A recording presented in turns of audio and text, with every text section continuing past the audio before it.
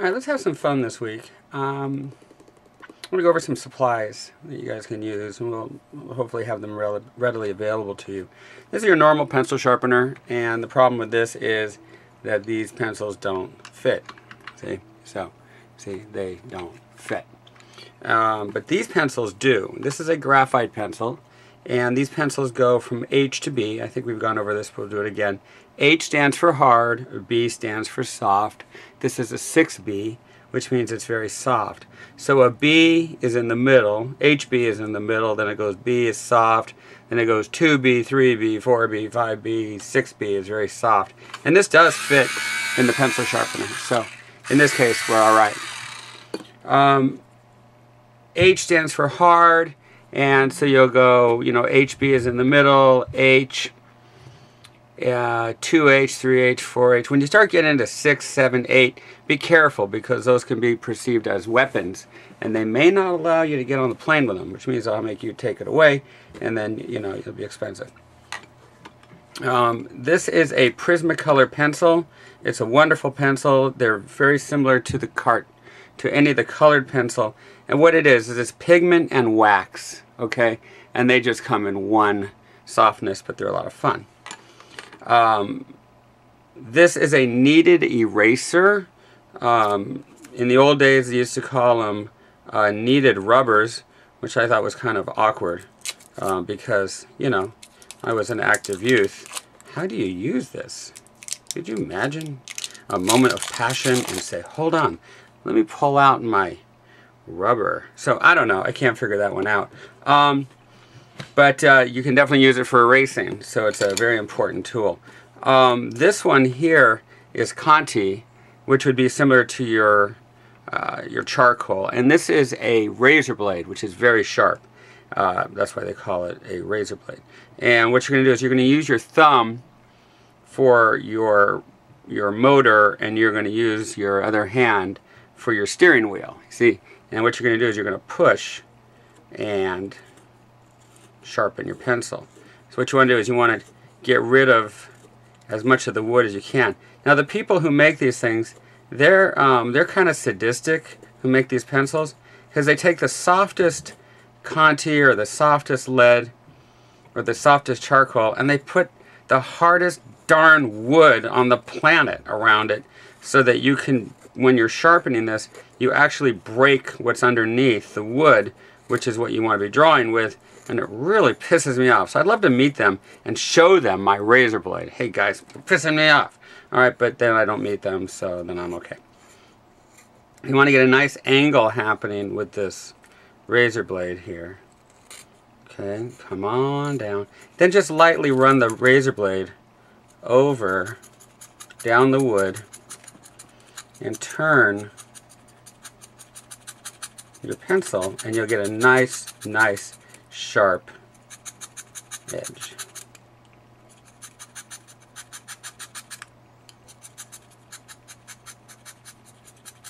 No need for sandpaper pads and all that kind. We can actually get this sharper than a pencil sharpener.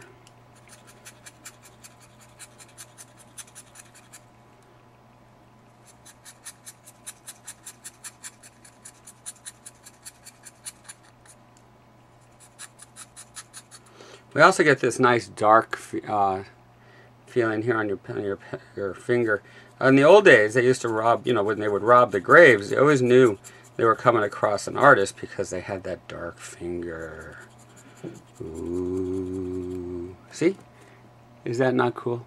Okay, see how sharp that is? Alright, let me show you some more stuff to play with this week. Okay, take your pencil, pick it up with these fingers. It's real important, okay? So what that will do is it will allow you to pull the pencil, alright? And let's turn on another light here. Okay. Oh, we were missing that. Okay. Get you guys a nice light. I have a very sophisticated light system here. It's just called 4 lights. What you can do is you can pull the pencil. So you get that really beautiful line. See, it's really cool. See?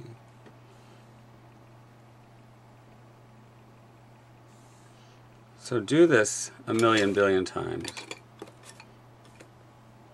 Then if you want to get that curve, then turn the pencil. You can also do this by pushing the pencil. Okay, try that while I adjust my lights. That's better. Now, when you draw from your shoulder, and do not just draw hard. Draw and sneak up. So I used to have to turn these drawings in every week to my teacher when I was just a little kid, you know, like 13, 14 years old. So this week, massive amounts of circles. Now, this is not required because we're not going to be going to your home and, you know, forcing you. And, you know, most likely not going to be having you send it in. But you'll know you're doing it. Okay, then what you can do is you can take this pencil and run it around. Takes lots of practice.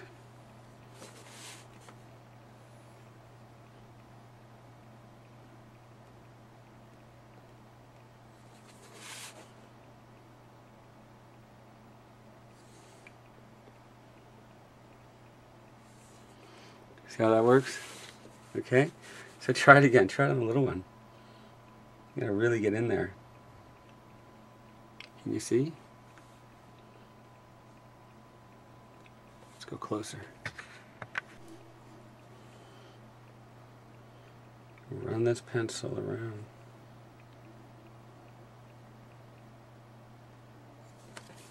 Don't be afraid to turn the paper.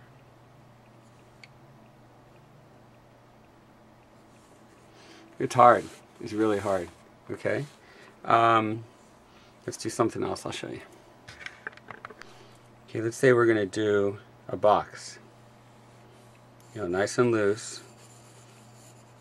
Keep all the lines super loose, like we're talking about, you know, like that.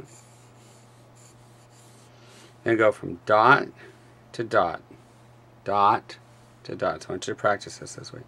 Then pull the line down towards the other dot. Just look at the other dot. See? So you can turn the page. Dot, dot, dot, dot. You can pull up too. Just push. Isn't that fun? Dot, dot, dot. Look where you want the pencil to go. Okay? So do this a million billion times this week. Cool. Let's just keep going. Going back to the circle, draw around that line and then come in over the form like that. These are all exercises that I want you to do every day. Now the fun part is, and Corey wanted me to make this really clear, most students don't do it. You tell them to, they won't do it. So if you just do this, you're going to be ahead of the game. All right?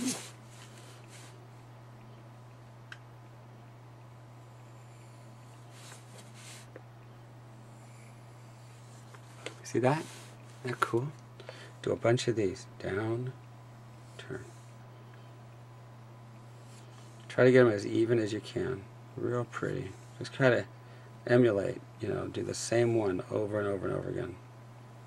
Every day.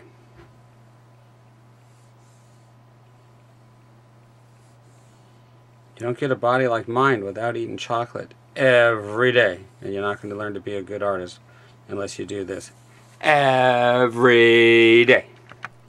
Now let's do this. Let's just draw just an obscure shape. Okay, now the trick is you have to come in and draw around that shape.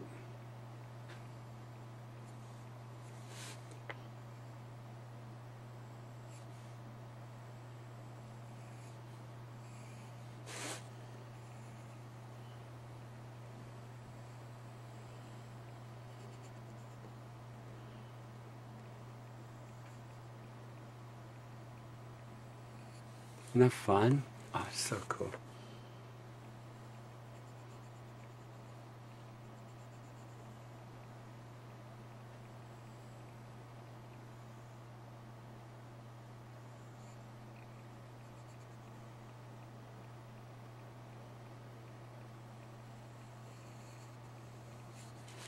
Yeah, really cool, thick and thin.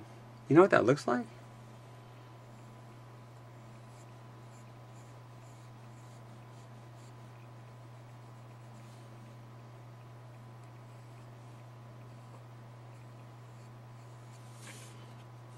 You can make cartoon characters.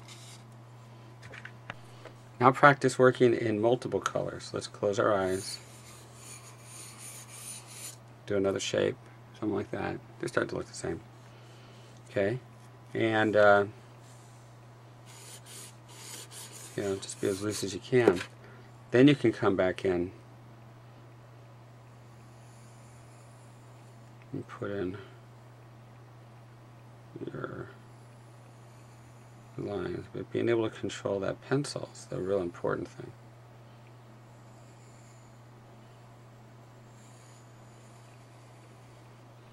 Now if you're out there saying, but I work on a computer, I'm going to say whoopee whoopee, so do I. But I draw on a Cintiq, and I still get to control the tool.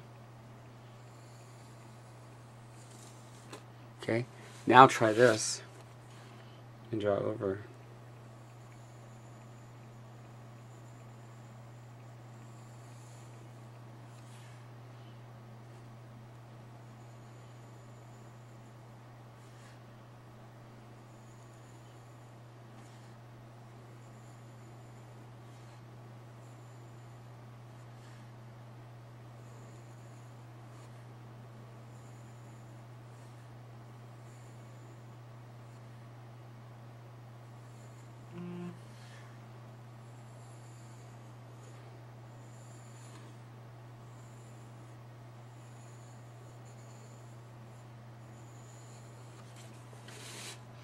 There's your homework for this week. Never forget, you can take your rubber and wipe it out. It's a kneaded eraser. See you guys in a week.